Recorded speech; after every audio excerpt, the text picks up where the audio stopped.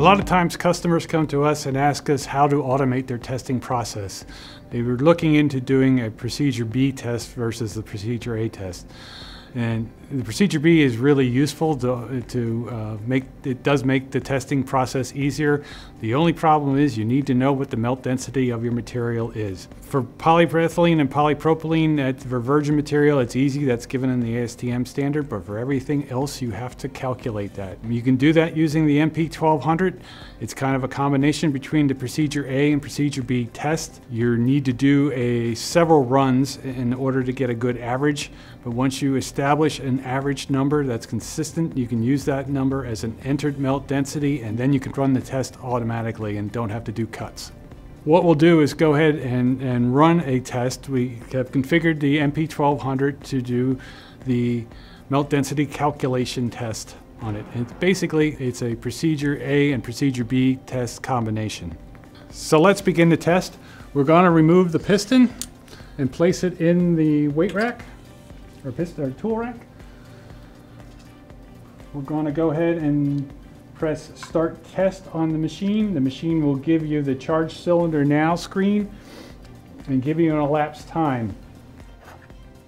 The elapsed time is there so that you, by ASTM standards, you're supposed to load the material, place the piston in the cylinder, and apply the weight within 60 seconds.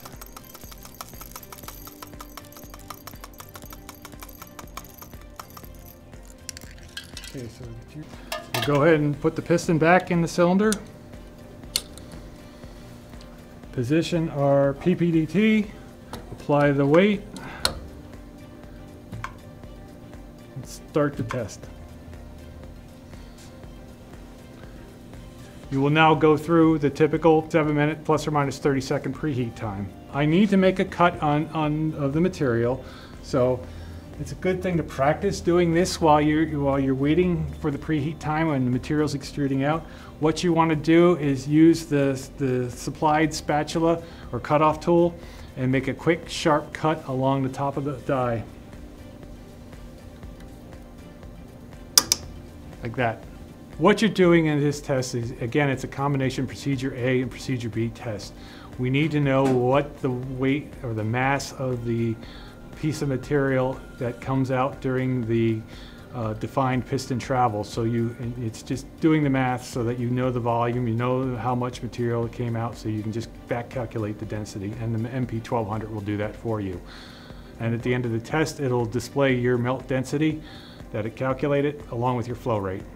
Now, again, this is good for if you have materials that has a additive to it, such as a colorant, an impact modifier, a flammability inhibitor, or even reground material.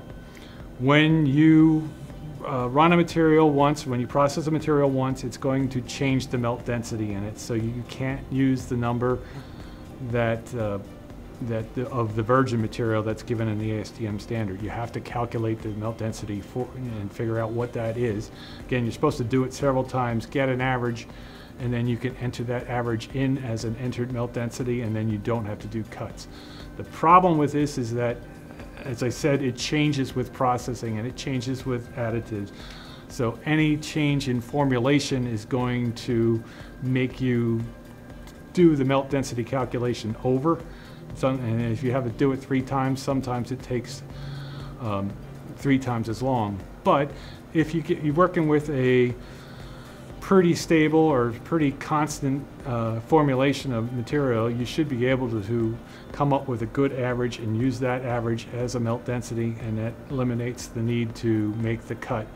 And that helps you to improve your accuracy as long as you're taking out any kind of human interaction with the test.